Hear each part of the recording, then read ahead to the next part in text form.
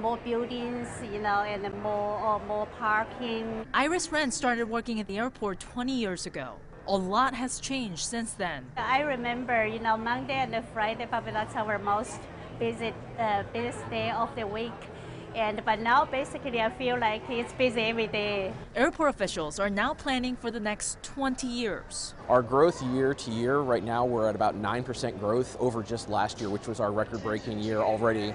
They want to build a whole new terminal with 20 gates, and as other support facilities also expand. In the long term, the eventual plans for the airport's growth do involve the South Terminal going away as we continue to expand. Right now, the South Terminal is totally separate from the main building. The airport still owns the property, but a few years ago, they signed a 30-year agreement to lease it to Highstar Capital.